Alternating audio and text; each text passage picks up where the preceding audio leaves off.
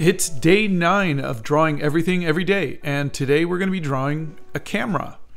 I don't know the type of camera this is. It's just some old camera I picked up at an antique store, but it's kind of cool looking, and it's old-timey. And it should be a whole heck of a lot easier to draw than the Hot Wheel we just drew, because that was tough. I did not like that. I mean, I liked it, but cars are tough. This is going to be pretty simple. It's just a box with some circles. So let's start off with a box. I'm just going to do a rectangle here. And I think, if I remember correctly, when I was drawing this, which was literally an hour ago, when I was drawing this, I was drawing the right side bigger than the left side, and I kept saying, no, it's farther away from me. So I kept adjusting to make that smaller and then make the left side a little bigger. Just a little bit of perspective. The part that's closest to you is going to be a little bigger. The part that's farther from you is going to be a little smaller. And I had to adjust as I went. Now we're giving it our third dimension, and we're going to be just looking at the photo. Oh, and speaking of which, I hope you guys are taking screenshots when I put the item that we're going to be drawing onto the screen. Normally I would put it full screen or half screen, but when I'm doing especially the horizontal pieces, there's just not much room, so I'm kind of sticking a little visual representation of that in the top corner. But when you see me drop the camera in, use a screenshot of that. That'll be much better. Okay, so now I am looking at the box and I am measuring where the lens, that cap, see how it covers the bottom right corner of the box? That's what I'm doing. I'm measuring the points and seeing where they line up. So right here, I am looking at this area on the right side and see how it doesn't touch the line at the top? So that's what I'm comparing it to.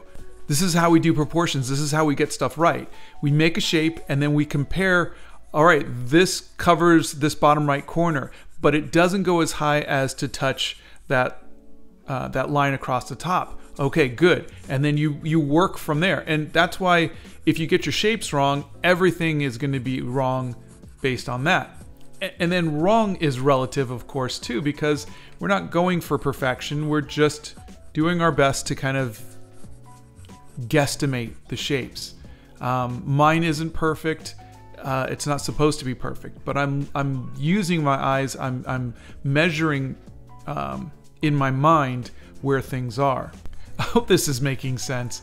I was thinking about it while I was drawing, which is why I drew the little arrows and everything, because that's kind of what it was going through my mind at the time. Was oh, this is just a little off center from left to right of the box, and the lens cap kind of thing is covering the bottom right, and that's what I was looking for. And now I'm just filling in all of the shapes.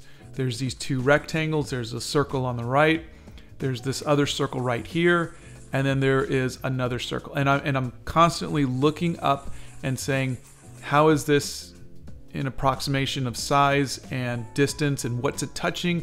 Do you see how that circle kind of goes over the top a little bit?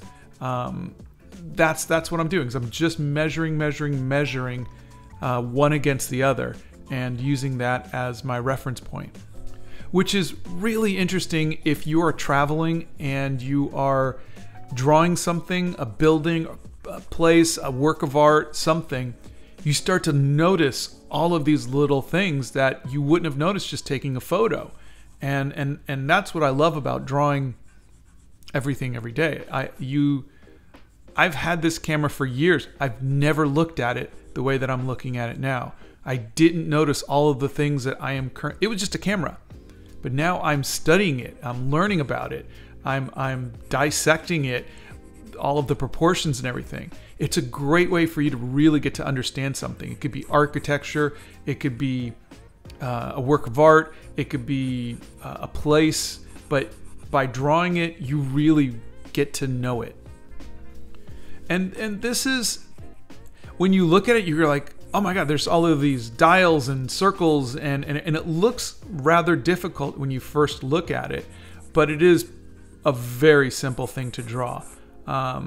So again, it's just a box with a bunch of circles on it. So I think it was Saturday morning, and I'm going, I don't want to draw another car or something really difficult. I'll draw this camera. But despite that, it is time consuming, and there are a lot of really interesting things to measure up and to try to get right. I think it's a fun one. You know, the dials. Oh, Mr. Clock says hi. It's 12 o'clock.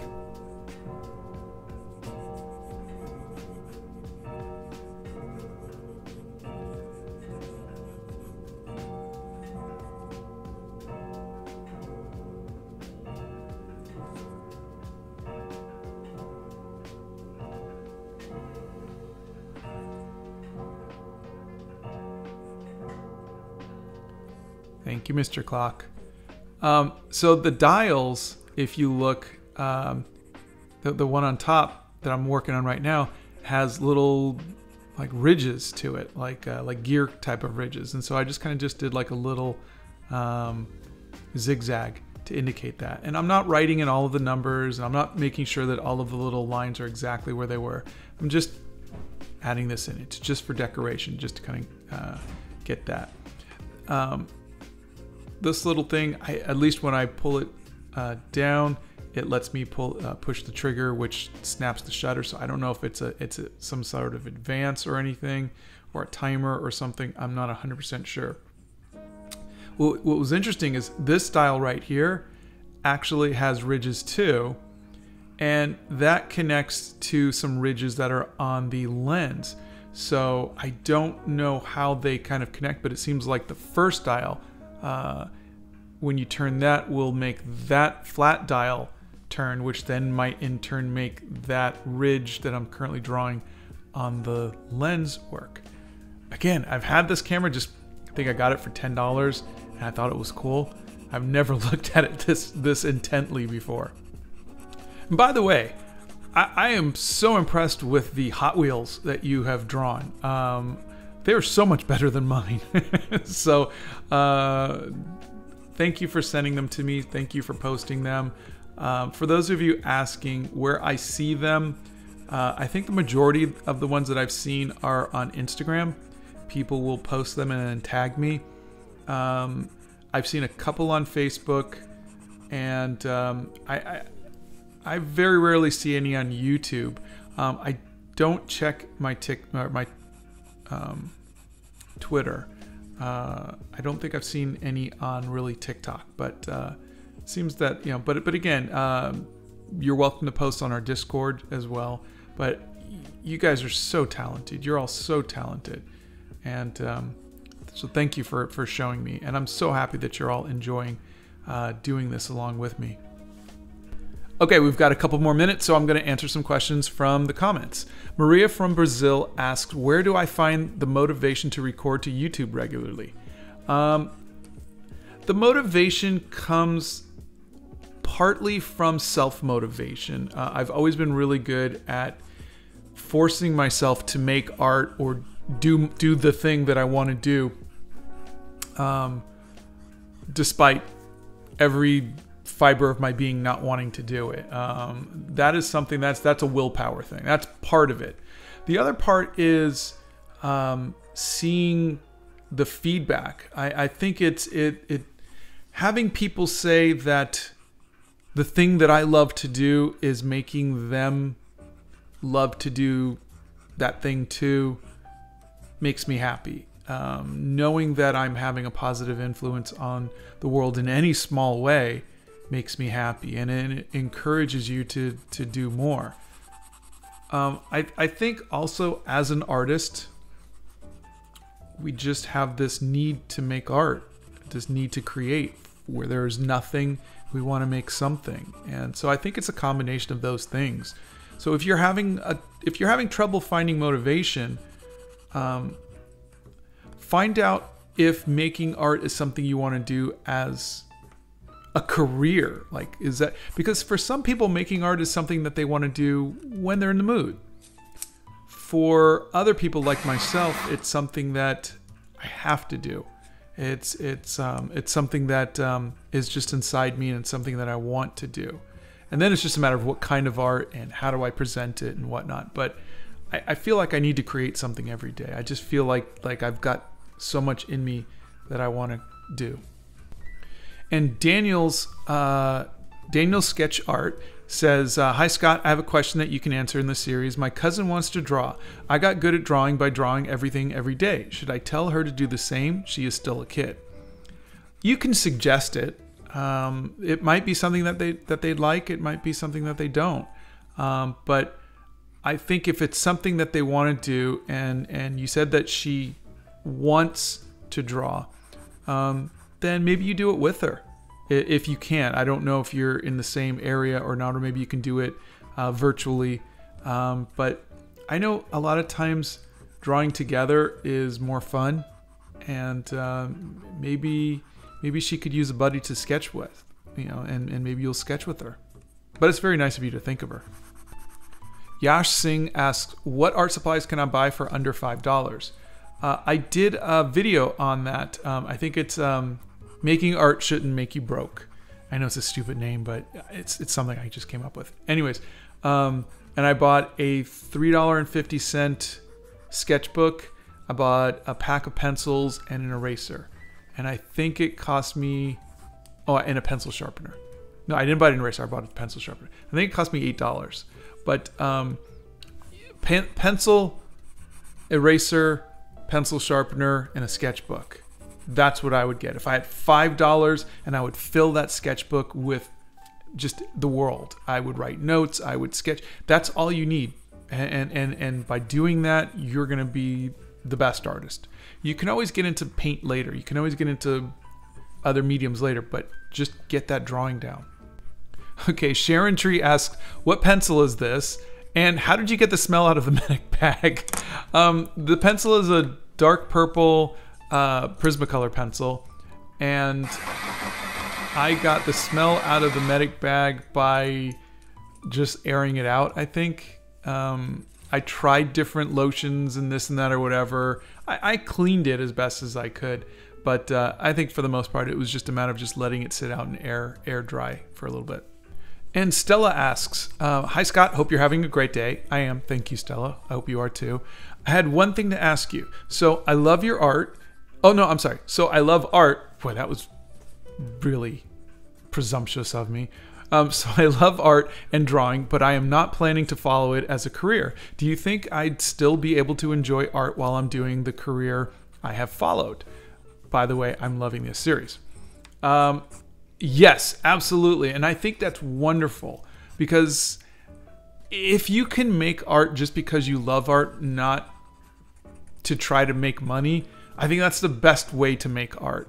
And I try to do that. I try to make art that I love, but you'll see me painting Harry Styles or Pink or whatever because people are requesting it. I'm not painting them because I want to. I'm painting them because it's kind of part of my job at this point. And it's not a bad thing, but I do long for doing larger paintings. I do long for just spending time doing Art Nouveau kind of things or whatever, rather than trying to finish a painting in 90 minutes during a live. I do long for painting without a camera in my face, recording.